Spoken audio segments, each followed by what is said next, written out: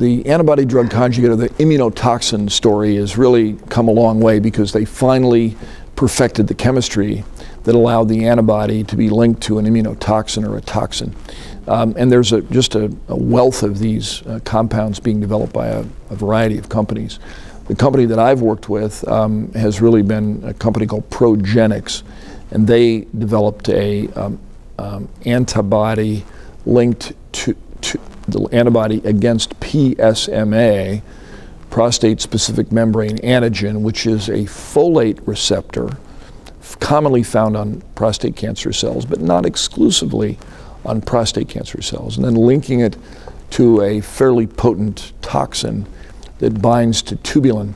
I can never remember the name of the toxin. It's a aureomycin type drug, or it's MM something A, but doesn't matter what the chemistry is. It's been done by good chemists, and in a phase 1/2 study, Dan Petrolak, Phil Kantoff, myself, Mark Fleming, a few other investigators saw some really pretty nice responses to prostate cancer in patients who had had extensive prior treatment. Not complete responses, but PSA declines. And I commented the other day, I said, you know, it's interesting.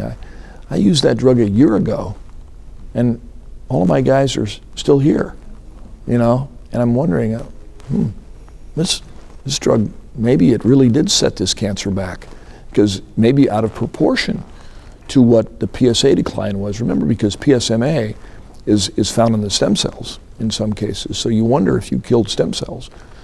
Now, how do I distinguish that from their use of Provenge and radium and metaxantrone and platinum? And, you know, I mean, I don't know. But nonetheless, the company is, we've settled on a good dose.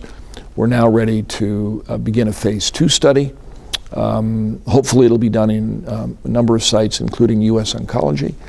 And, you know, if we see reproducible activity, we will move it into a phase 3.